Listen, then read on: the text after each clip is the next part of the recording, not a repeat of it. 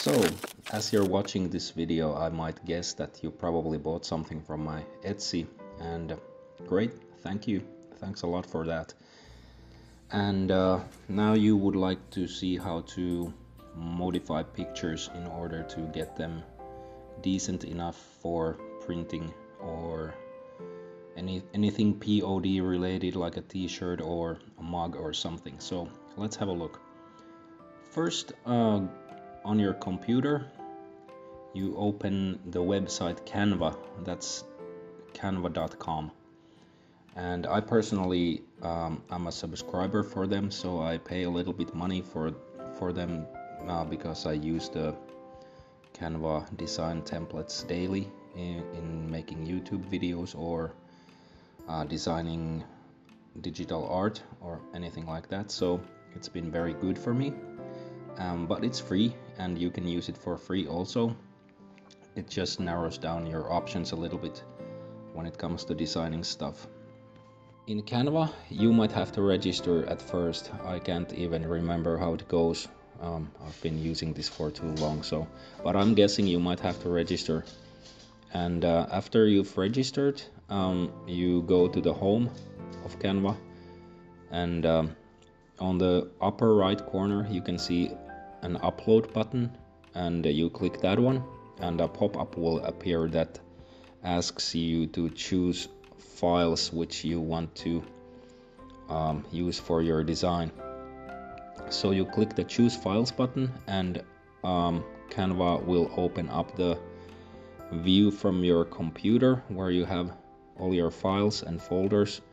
And as you have downloaded some of my work from Etsy, I am guessing your computer has put them to the downloads folder, so you might want to go there and see some picture which you would like to modify or design or do anything with. So in my case, I took one of the smooth collie pictures. I've circled it here so you can see which one I'm taking, and then you click the open button on the bottom right. And yeah, my Windows is in Finnish, so sorry about that, but where it says avaa, that means open. After you click the open button, Canva will ask you, do you want to use your design or the picture in a new design, or do you want to add it to a template? And I would recommend you go with the use in a new design feature, so you click that one. And after that, it's going to ask you what you would like to create, and from there there is a list of things you might want to do with your picture.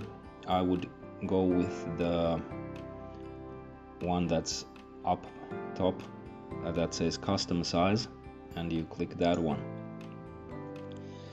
And now about sizes, if you want your picture to be in any specific size, like in my case, I live in Europe, we go with the ISO standards that have these A3s, A4s, A2s and stuff like that.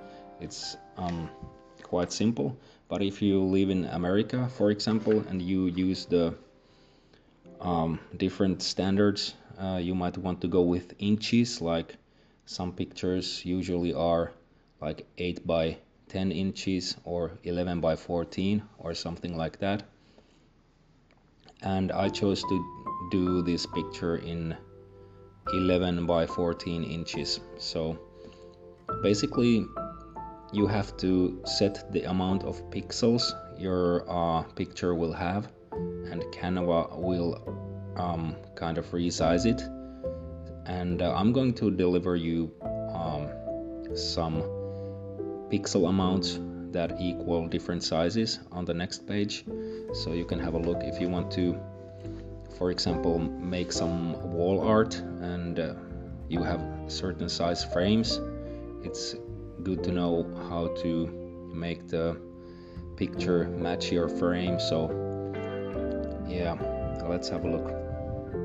So here you can see some common sizes for wall art, for example, and the equivalent pixel amounts that you might want to input to your Canva. The previous page you saw that Canva likes to ask you how many pixels the picture should have. So you can have a look at this page and copy the pixel amounts from here.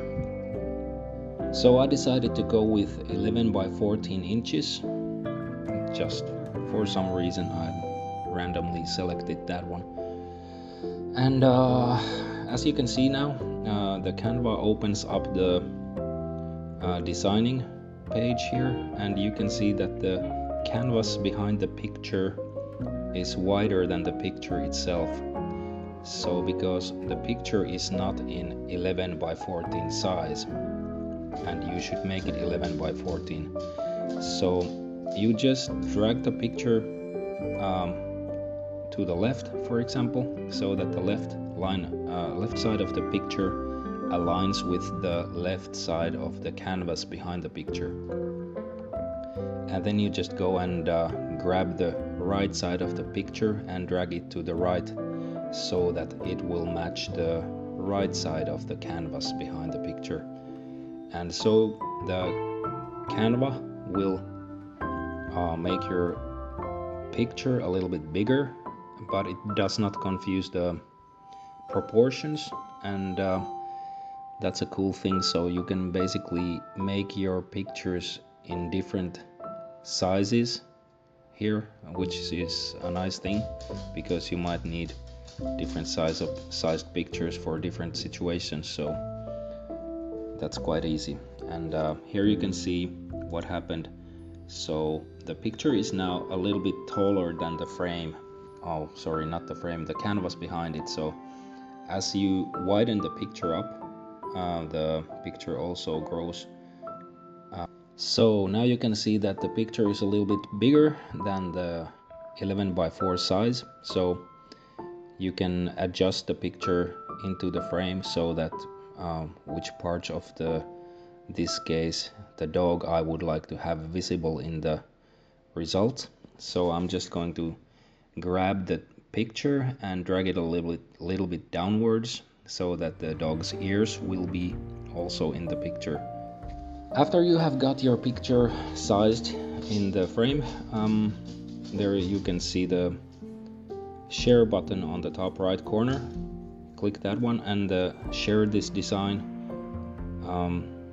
leaf will open up, and you scroll it down a little bit and click the download button. And as you click the download button, the next pop-up will open, and there you can see the slider that says size, and you just grab the slider and max it out to the right. So when you do that, your picture, no matter what size you made it, will have 300 dots per inch if you max it out. And here you have the picture maxed out. Then you click the download button from the bottom, and it could take a little while because the picture size is quite big, but probably if you have a decent connection, it's not gonna take longer than like 30 seconds or something like that. And after you have downloaded it, it's going to be in your downloads folder, so you can go there and open up the picture that you just downloaded, and you can go to the, in my case I have a Windows computer, so I go to the Windows picture view tool, and if I double click the picture from the downloads folder, it'll open up automatically. And here you can see the information about the picture, and it says 300 dots per inch here. It's in Finnish, but that's what it says. So now you have a picture that was not too great quality wise, and you just modified it to 11 by 14 size with 300 dpi. So So that's about all for now.